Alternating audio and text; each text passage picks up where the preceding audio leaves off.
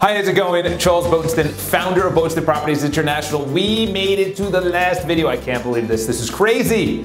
We went over a lot. Obviously, the pricing strategy, how to market it, how to deal with brokers, how to host open houses, how to sell. We're gonna now talk about a little bit more about the statistics behind brokerage use and things that I didn't even know about until I actually started looking it up. And these statistics are the National Association of Realtors. So in 2001, the amount of people using brokers, both sides, listing and buyer brokers, were at 79%. And the reason it was at 79% because there was no internet. Today, it's at 89%. More people are actually using brokers, which is insane. 88% are now using a broker, an increase from 69% in 2001. So 2001, 69% of the people were using a buyer's broker. Now 88% are using a broker to purchase a home. For sale by owners. This is crazy. For sale by owners, the amount of for sale by owners used to be 14% in 2001, which was the high. Now it's only 8%. So it's down the amount of for sale by owners. And then they have the statistic, which,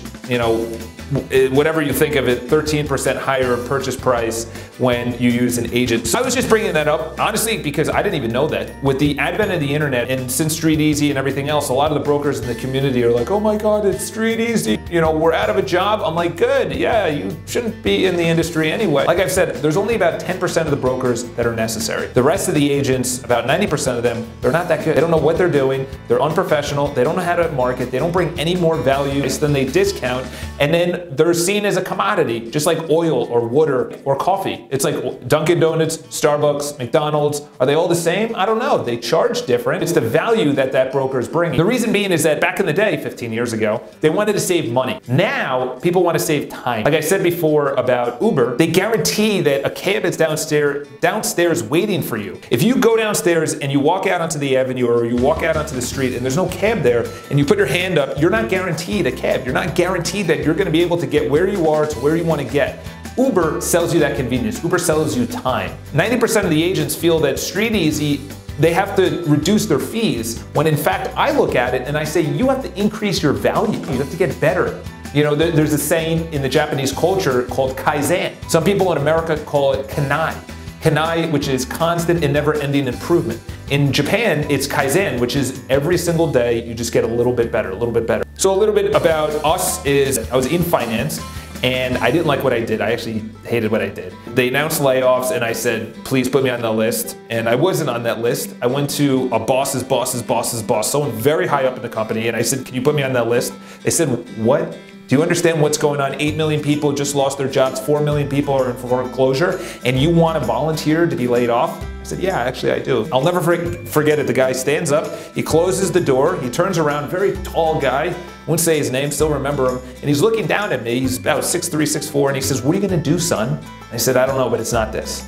So he said, all right. So he goes through the list, he puts me on the list, I get laid off, I get a 2-month parachute, which was really nothing. The first month I was like, what do I do? I have no idea, there's no jobs. I'm like, all right, let me get my license. Got my license, started at a small firm. Then I got recruited to Hallstatt Property. You probably know them as the Green H. They have about 1,000 agents. I became a top downtown broker. They weren't embracing social media. They weren't embracing video. So they weren't embracing the internet in general and change and where it was going in Street Easy. I said, you know what? I'm gonna do this on my own. So I started BPI, Botensten Properties International, in the early 2014. Since then, we've never looked back. We've had year-over-year success, and honestly, we have a system that works. That's what it is. We have a system that works. We embrace technology. We love automation, and we do what we're best at. We don't do the pushing paperwork and all the things that don't make real estate sell. We do the things that make real estate sell. The number one thing that we bring, besides professionalism, is we bring a huge Rolodex. 33,000 agents, 32 million people. We have 8,000 people additionally who live in New York City who are on our mailing list. We also have 5,000 people socially that we target. We make a professional video